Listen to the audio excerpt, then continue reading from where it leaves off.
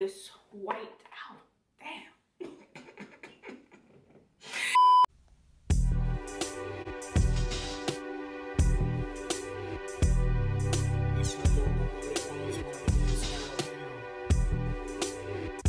What's up, guys?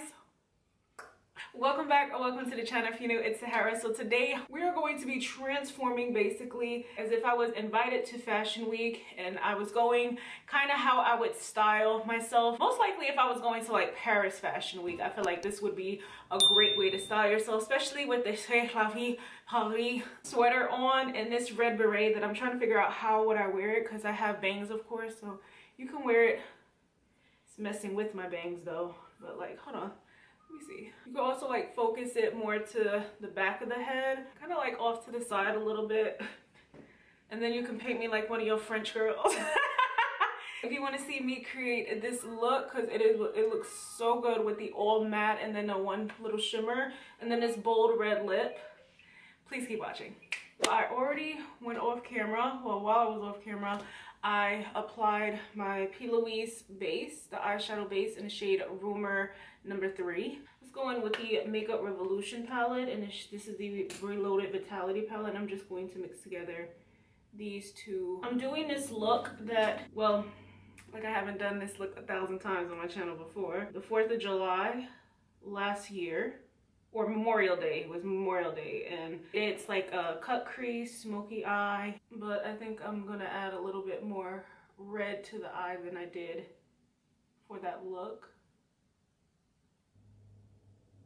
And also kind of like winging them out. Willy Wonka palette next, and then I'm gonna take this shade right here called Toffee, and then I'm gonna apply that in the crease as well. And then going back in with that other eyeshadow brush and blending these together.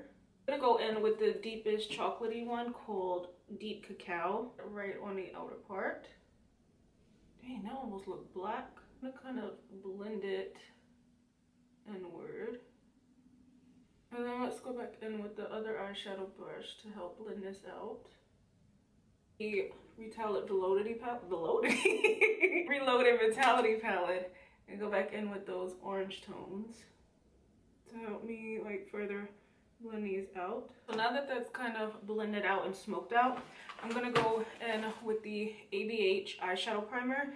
This is that one that has like a white base to it. Well, it is white, but it's gonna give me a white base. I did not wash any of my brushes from my last video, so now it's hard for me to find brushes.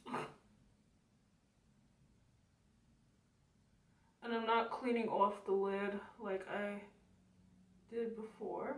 You don't always have to like clean off the lid with micellar water to start fresh when you're doing a cut crease like this. It's just to make sure the eyeshadows don't mix in with the base and like tint it. As I'm applying this, I'm mostly just kind of like tapping, maybe swiping a little bit, but you don't want to move it around too much to disturb the you know, the eyeshadows around it, and to also not move around the lid too much, because you know what, I just thought about it. I didn't even set the lid, so it wouldn't even matter anyway. From the Cara Beauty palette, I want to go kind of like I did before with the white eyeshadow first. Here's Divine, here's Remorseless,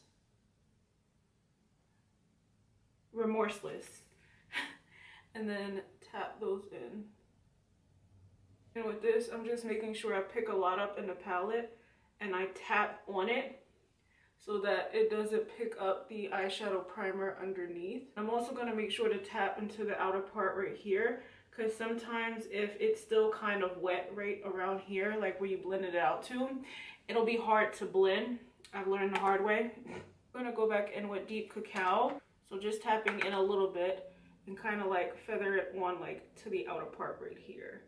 And then you can like turn the brush this way. This just makes sure that it helps to blend. but it also doesn't make it harsh.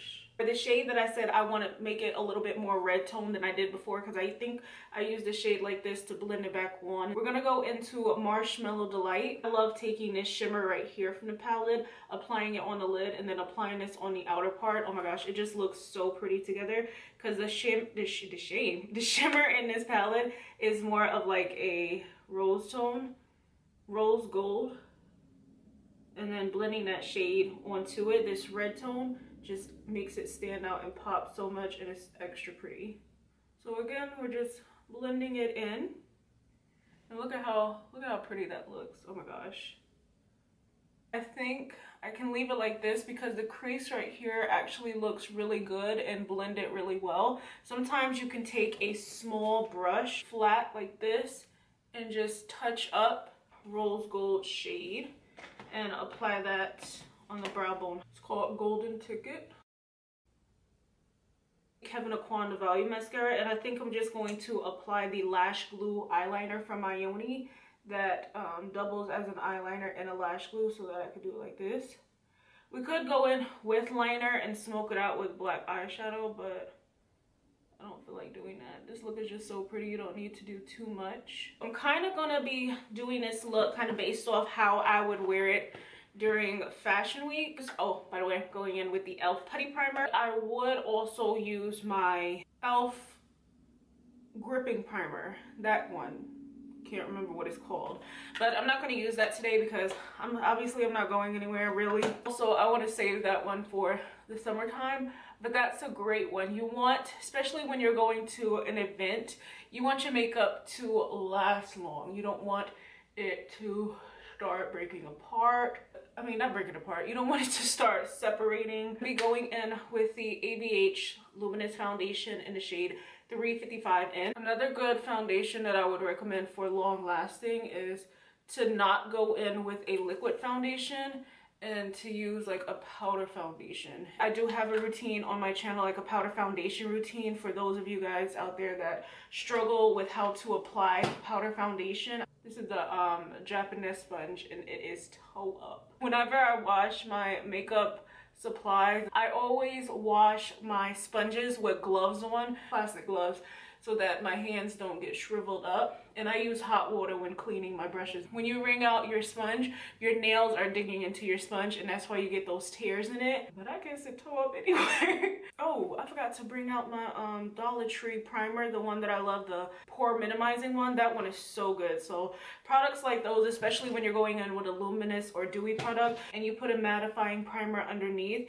it can transform that foundation, that Louis, into a more like semi-matte. I'm using the Laura Mercier Flawless Fusion Concealer in the shade 2.5W. For cream bronzer, I'm going to use the Merit Foundation Stick in the shade Amber to cream contour slash bronze right here on the nose too.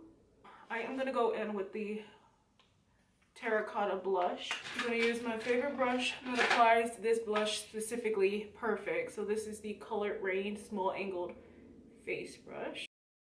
ABH loose setting powder to set. So I'm just going to get that ready, because a lot of times when I'm waiting around and I don't get that powder ready after I blend this stuff out, it starts creasing so much again.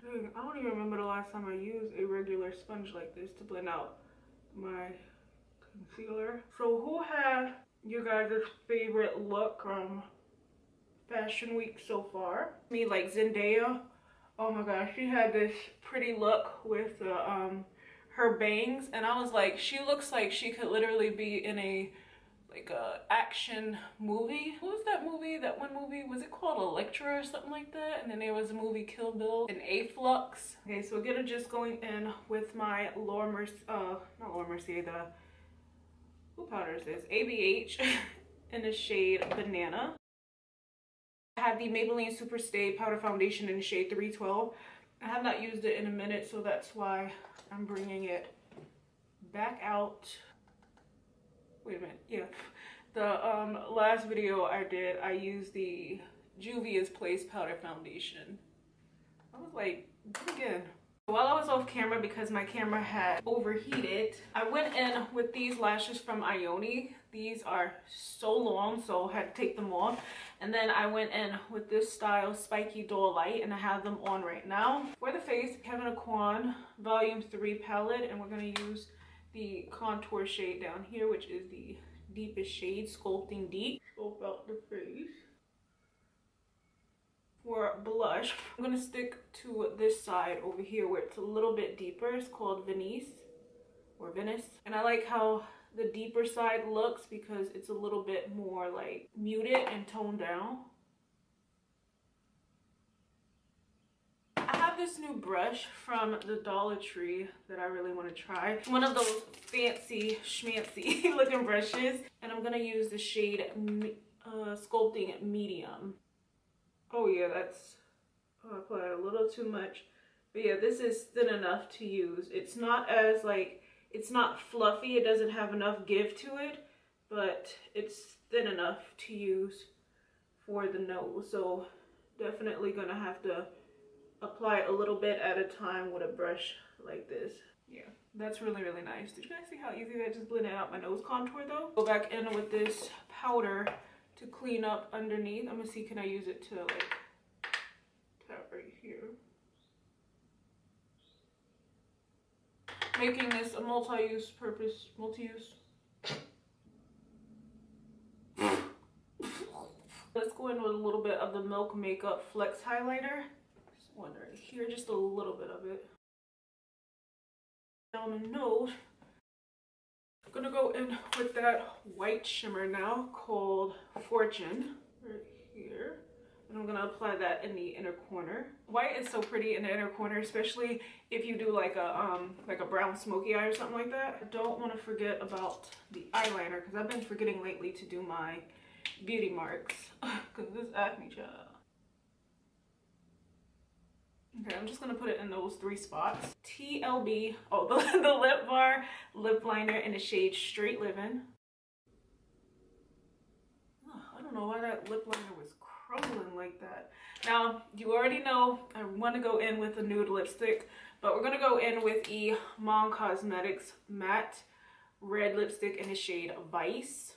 And I also, if I go in really red, I want to use my MAC Cosmetics Ruby Woo. Dang! Oh, that is so pretty, but I think it's kind of dry. I don't wear red lipstick anymore like I used to. All my red lipsticks are dry, and I only have like 2, well 3, because I have this mini version of this one. It stinks and tastes nasty. And the MAC Ruby Woo. I'm not going to do anything on the waterline or the lash line except for apply some mascara, so I think I'm just going to apply this Kevin Aquan. Sometimes when you have like a bold lipstick like this, you don't need too much on the eyes anyway. Bangs banging. Hair is frizzy, but what else is new? My hair is like really frizzy right now because these curls are a couple of days old, but I didn't yet wash my hair though. And I don't wash my hair like all the time. Like I take time out because overwashing my hair is not good for it. So I put some dry shampoo to give it some life, and it gave it some something in the dead. We're going to talk about the outfits. When it comes to the runway especially, I always see a lot of layering. So they can layer with hats, outfit itself, or like a jacket thrown over it. So just some looks that we've seen this year that has that style that I was saying, that aesthetic of just layering clothes. I've seen Janet Jackson, Rihanna, Bella Thorne, Naomi Campbell on the runway. And then we also seen Zendaya, and like I mentioned before with the bangs, she had 2 different bang look, but of course the all black ensemble one. For my look, of course, you already know I have to bring out the sunglasses. Even if I was going somewhere, couldn't leave these sunglasses behind because they're like the vintage vibe. Look at that. They just transform any look. Like you can have the most basic look, but you put these sunglasses on, they are everything. And then I have this itchy sweat top on, sweatshirt, like sweater, that's what it is. It's a turtleneck sweater. It literally goes up like this, but oh, got all makeup all over it. It says C'est la vie Paris, Se Javi Hari. Se Javi Hari. But it is very itchy because how you see it right now with this ribbed is how it feels in the inside. Let me get my red beret right quick. This is the one I got from Forever 21 a long time ago. Oh my gosh, it goes so, ooh, my bangs. No, and it was looking so cute. Look at how cute that is. How do you guys wear your berets? You wear it to the side like this, or do you wear yours to like the back or up like this? Anyway, I'm just keeping it like that. And then for the skirt, I do have this one that I just got from Shein. It has this like little cutout with the rib part that you can bring it up. For the jacket that I would layer, wouldn't put it on because it's tight around the arm part anyway. When your jackets are tight on the arm but you still want to rock them, throw them over your shoulder. But I have this long one from Misguided. And then I also have these long suede type of heeled boots. I think I got these from ASOS. They're New Look, but they're from ASOS. So New Look is a store in the UK and it's from ASOS. But yeah, that would be my whole like look. And then I have my pearl earrings. I do not wear pearl earrings at all, but for this special occasion, how could you not with an outfit like this wear some pearls? All right. And then for perfume, because you know we gotta do fragrance when you do outfit, YSL Black Opium perfume. You wear date night, night out, anything like that. And no, I do not have a bag with me right now. You know what I need to get? I need to get me a small black bag. Something that's kind of plain and basic. I hope you guys enjoyed. Please don't forget to like, comment, subscribe, and I will see you guys in the next video. Bye.